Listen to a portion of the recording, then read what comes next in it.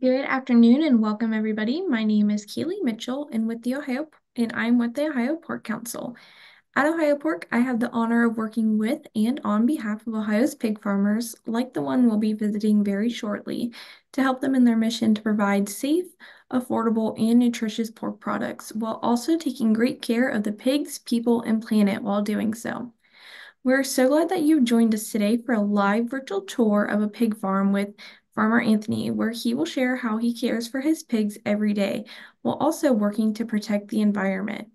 Before we go out on the farm, I'd like to take care of a couple housekeeping items so you'll know how to interact with us today. We want to make today's event as engaging and interactive as possible and encourage you to submit your questions to ask our farmer.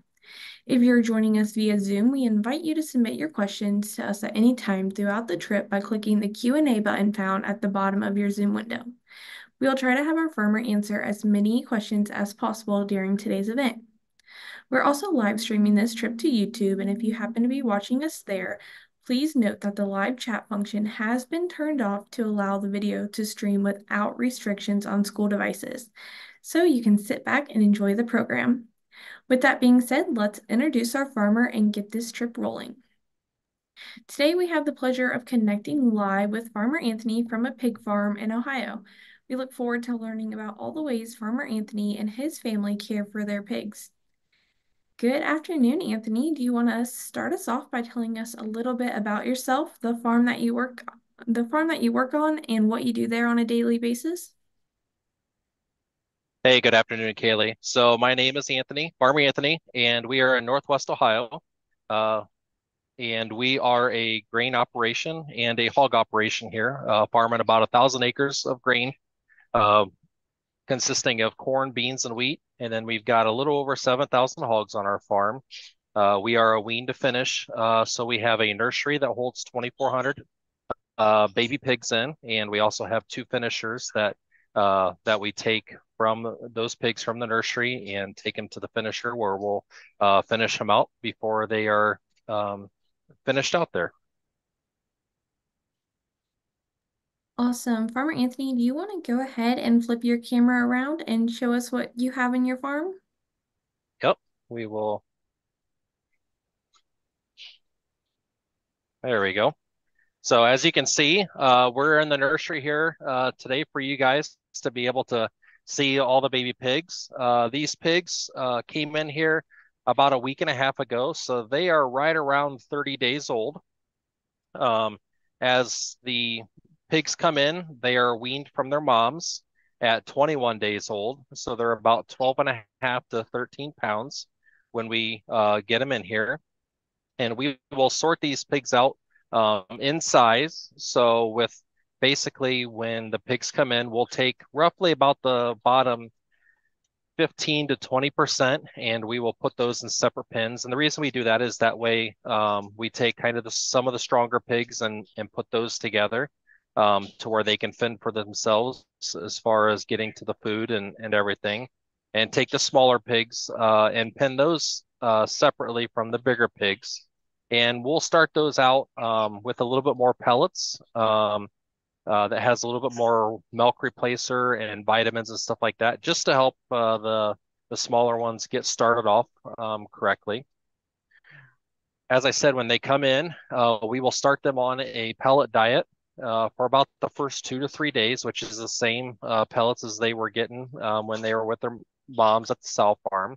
And then we will transition over to a corn and soybean based diet that the pigs will be on for the rest of the time.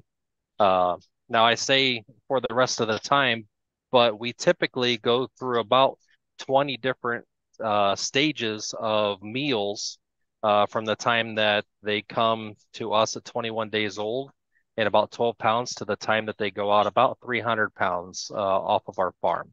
So, in those different types of meals will consist of your typical corn and soybean diet, but mixed in with different salts, different vitamins that the pigs need at different stages of their life, just like we need as humans.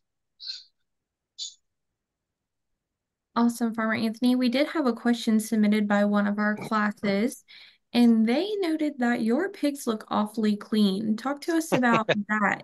They thought that pigs were supposed to be dirty or playing in the mud. Yep. So in a modern barn, which is probably about close to 95% of what America is in a modern barn, you can see that we have holes in the slats here that I'm sitting on, and that are in the pins. So, and that is where their uh, dunging goes, or their manure goes down into there. And we basically have a basement underneath us that holds all of our manure. Now, as you can kind of see over in the corners, it is a little bit messy over there.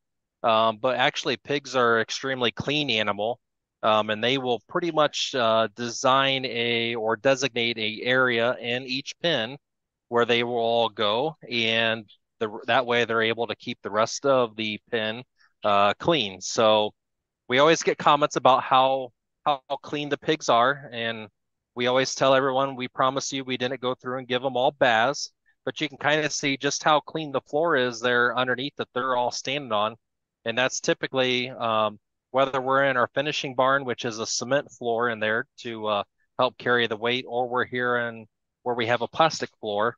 It's pretty much all the same. Our pigs stay clean, and we're able to keep them healthier that way as well, instead of rolling around in all of that. Awesome. Thanks, Farmer Anthony. Another question that we had submitted here, one of our elementary classes is learning about sustainability. And you mentioned that your pigs, obviously, you're collecting the manure. So can you talk to us about what you and your family do with that manure? Sure. So when we look at hog farming and most of animal agriculture, it's kind of a full circle. So what we're able to do is we're able to feed our animals the corn and soybeans that are grown here in Ohio and different states, across the Midwest. That goes into feeding the pigs, which grows them. We're able to take that manure then, and in return, able to put that back onto our fields where we grow our corn, soybeans, and wheat, and able to use that as fertilizer and it's a natural fertilizer for us, instead of a commercial fertilizer.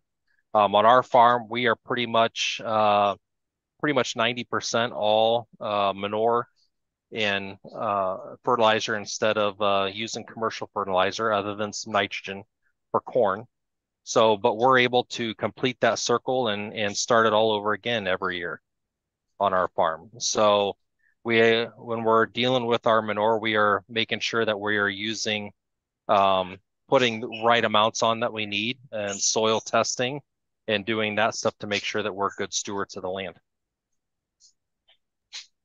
Awesome. Thanks, Farmer Anthony. We have a question from Miss Maria's class, and they would like to know if you know about how much your pigs eat every day.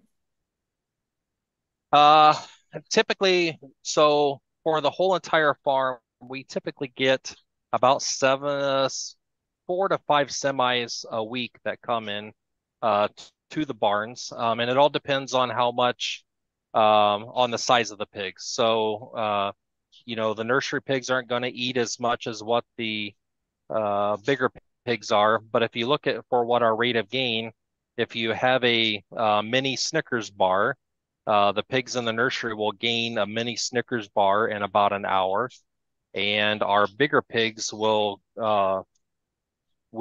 gain about one of the smaller Snickers bars, the bite size, or the smaller ones. They will gain that at about an hour. So these guys have fresh water, fresh feed 24/7. So they're able to eat and drink whenever they're wanting to, and whenever they want to get up and get around. So when we talk about the modern barn, that's one thing that is nice.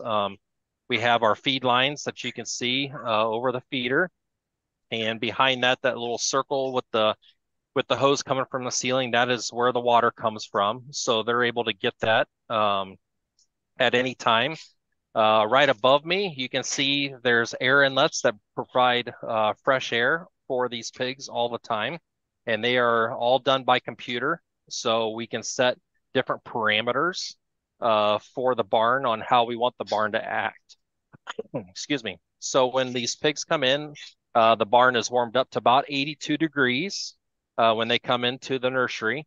And from that 82 degrees, they'll go out of here in about 45 days. And it will be right around 70, 73 to 74 degrees based on what the pigs like as far as a comfortable temperature. So just like us as we're babies, we like things a lot warmer than what it is as we grow older. And then when they go into our finishing barns, which they'll finish out there from about 45 pounds up to 300 pounds, that'd go from anywhere from 75 degrees down to about 67 degrees. So during the summertime, we are, having fans and we're trying to cool these pigs down as much as what we can. And then in the wintertime, we have heaters, and I can show you one of the heaters there, just that box that's hanging from the ceiling. That is a heater that allows us to be able to keep the temperatures as close to what we want for these pigs to be able to thrive and do as much as and grow as much as what they can. Awesome. Thank you, Farmer Anthony. We had a question from Miss Amanda's class, and they would like to know what breed of pigs you have on your farm and if you ever get different breeds on your farm. So the breeds that are typically in a modern are that are pretty much across America are a mixed breed. And we basically do that for a certain line of pig will be a little bit more lean. So we're looking to be able to take, as you see on the screen there, take different traits and qualities of all of those pigs to be able to create a really good finished product that you see on the shelves at the grocery store. Right.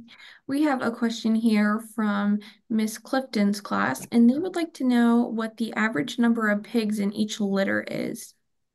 Yep. So a mom or a sow, uh, when she's given birth, typically on average is about 12 to 13 pigs, is what the average is for how many babies she's going to have. All right, and a follow-up question from that Farmer Anthony, Miss Abby's class would like to know about how long you keep each load of pigs on your farm before they go to the next stop. Yep. So when we get the pigs, it's about 165 to 175 days. It takes us to go from about 12 pounds all the way up to 295 to 300 pounds. So it doesn't take us very long, and we can attribute to that to the conditions that they're living in, of being temperature controlled and having everything that they need as they're growing. All right, and then Miss Jessica's class would like to know if you guys and your family raise baby piglets or if you get them from a different farm. Yep. So we do not have any moms or any sows on our farm. We only get these pigs in at 21 days when they're weaned, and then we will finish them out, like I said, up to the 300 pounds on that. So these guys will be in this barn for about 45 days, and then we'll move them over to the next barn. All right, Miss Alice's class would like to know from our Anthony what the gestation period of a pig is. Yep, it's what we call the triple threes. It's three months, 3 weeks, and 3 days is pretty much what the gestation period is for a pig. All right, Farmer Anthony, we have a question kind of about you and your family here. What is one of your favorite parts about raising pigs, and what is one of the most challenging parts about raising pigs? Let's see. Um, we love raising pigs just because we're able to create a healthy product for everyone to eat. getting up early in the morning, seeing these guys, working with the babies, and seeing them continue to grow, is pretty fulfilling for us. As far as challenges, I don't know. Everything is mechanical, so you'll always have something that breaks here or there. But as far as challenges, modern barns have definitely taken a lot of the challenges out, because we're not out in the elements per se, like what we were, uh, you know, 20, 30 years ago, as I remember it when I was a little kid. All right, Farmer Anthony, thank you. We have a question from Miss Lori's class, and they would like you to explain what the term wean means or weaned piglet means. Yep. So a wean is when basically they're taken from their mom and um, not on their not using their mom's milk anymore. Is basically. So these pigs, they're with their mom born, and then they're with their mom at the sow farm for 21 days, roughly 21 days, and then from then they are brought into our nursery or other nurseries that are around Ohio, and then finished out from there. All right, we have a question from Miss Michelle's class, and they would like to know, Farmer Anthony, how much the pigs weigh when they come to you and about how much they weigh when they leave your farm. Yep. So when they come to us at 21 days old, their average is about 12 and a half to 13 pounds. So size of a small dog, one of those yippy dogs that I call. And then when they go out of here, then they're about 295 to 300 pounds is pretty much what we average. Now that has changed over the years. We used to go out at 265 to 270 pounds, but like I said, as times have changed, we've continued to uh, go out at a heavier weight. All right, we have a question for Miss Maria's class, and they would like to know if your family works closely with a veterinarian to take care of your pigs. Yep. So we grow for a bigger farm. So and they have their own veterinarians. So we work closely with them. We also have a what we call a barn manager that comes around once a week or once every couple weeks, and we'll come and check on the pigs just to make sure that they don't see anything that's happening. But if we start to see some sickness or something like that, we'll work hand in hand with the veterinarians, and be able to take care of and get these pigs feeling a little bit better. And Miss Elizabeth's class would like to know, they recognize that your family doesn't have the baby pigs or the mama pigs, but they would like to know about how long the baby piglets stay with the mother or the sow before they come to you. Yep. So when the baby pigs are born, they're with their mom for about 21 days, which is that weaning period. And then that morning of their 21st day or right around there, then that is when they are brought to our farm to where we will finish raising them out.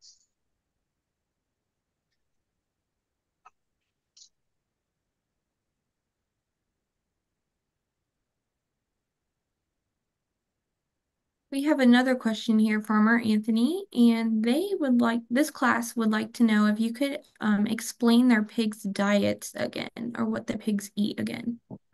Yep. So we have what I call a pellet food that has uh, different vitamins, milk replacer, things like that.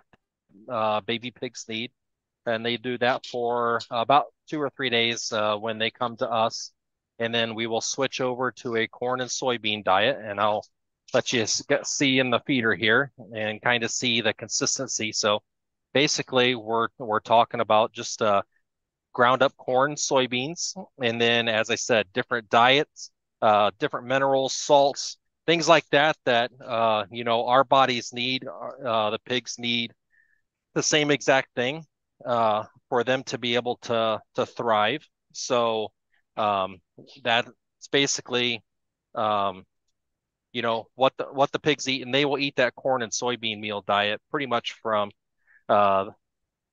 after 2 or 3 days being in the nursery all the way until we finish them up. But within that time period, they'll have different diets and different vitamins and such to be able to help them out at different stages of their life, just like us. All right, Farmer Anthony, we did have a couple of the same question submitted here. These classes realize that you probably don't name the pigs on your farm, but can you tell us how you identify the pigs that are on your farm?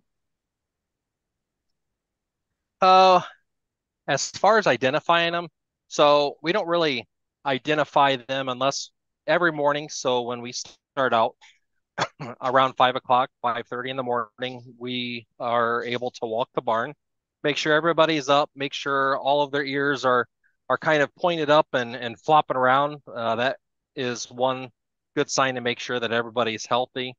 Um, as you're walking. So right now, currently there's roughly 25 pigs in each pen here in the nursery, and we kind of keep it to a smaller amount, just that way we can give extra care and getting them started off. And then when we go over to the finishing barn, then they're put into groups of 56 pigs into a pen, and that's where they'll finish out. Um, One other thing that we like to point out is pigs are a very sociable animal. So if you kind of see right over in the next pen there, from where I'm sitting at, you'll see them all laying next to each other. And that's pretty common. And you'll see all that area that they're able to go lay at and get away from each other if they want to. But it's pretty common for these pigs to all just lay on top of each other and pile into the corners of the pens.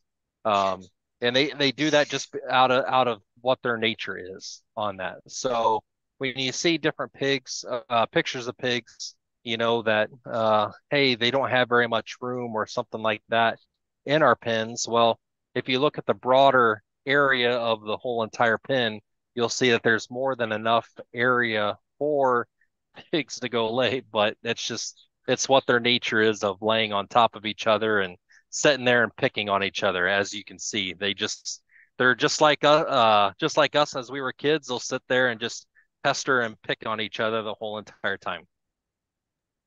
Awesome, Farmer Anthony. Thank you. We have a question for Miss Lori's class, and they would like to know if you could talk about some of the health and safety reasons for why you raise your pigs in a modern pig barn rather than outside. Sure. So it basically comes down to biosecurity, and being able to keep everything at a controlled temperature. Big swings in weather, just like for us, you know, that's where cold and flu season comes for humans, and pigs are actually extremely close. If you were to cut a pig open and look at its insides, you're pretty much looking at what a human looks like. So that's why in the medical fields you'll hear of replacing valves in a heart valve or something like that with a pig's heart valve, because they're the same, pretty much the same. Um, so being able to keep them in an environment like this, and as soon as these pigs are moved out of the nursery, we'll spend about 20 hours of power washing, cleaning to where this barn will look pretty much brand new. You could, be able to eat off the floor practically by the time we get done. And that's the same for when we're in our finishing barns. As soon as those pigs are moved out, everything is washed, everything's disinfected, wiped down to where we've got a fresh, clean environment for that pig to be able to come into the next time as soon as we get the next batch of pigs in here. So that's very important for us. On the biosecurity, is being able to keep the outside bugs out, but yet giving them an environment that they can thrive in. One other thing is I had seen a question that was about rolling around in mud. Well, if you see a pig that's outside and rolling around in mud, they're typically using that mud as a sunscreen, because their skin will burn and sunburn just the same as what ours will. So they're using that mud to be able to stay cool, when they're outside. But here in the barn, with the fans and the air inlets and things like that, we're able to, and misters for when the pigs get a lot bigger, we're able to use those types of things to be able to keep the pigs cool and keep them thriving.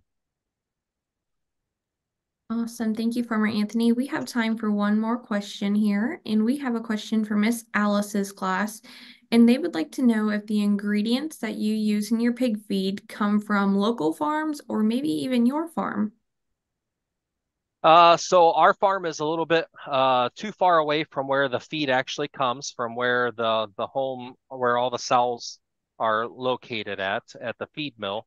But the corn and soybeans that are grown all throughout the Midwest, almost all of your corn and soybeans goes into some sort of feed, whether it's dog food, cat food, or feed for poultry, dairy, beef, hogs.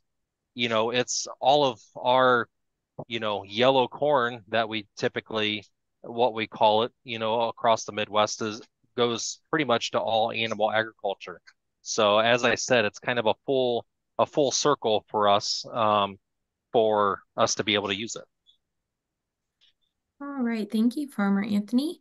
It seems like we have quickly reached the end of our scheduled amount of time for this field trip. So if there are any classrooms that need to disconnect at this time, please feel free to do so, and we thank you for joining us. Farmer Anthony, this has been fantastic, and we thank you again for connecting with all of us today. We certainly appreciate it and look forward to connecting again sometime soon.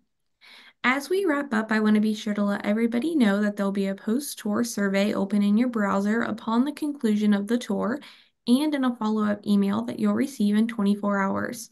We would greatly appreciate you taking a moment to complete that survey to help us evaluate our trips. Speaking of trips, Ohio Pork has a few more trips on the calendar for this spring, so you can head over to ohiopork.org/field trip or virtualfarmtrips.com to view that schedule and sign up to join us again. As always, you can be on the lookout for more information to come regarding our events. On behalf of the Ohio Pork Council and Ohio Pig Farmers, Farmer Anthony and our technical producer Dan Tolan, we thank you again for joining us. Have a safe and happy week, and we hope to see you again on a future virtual field trip. Have a great day.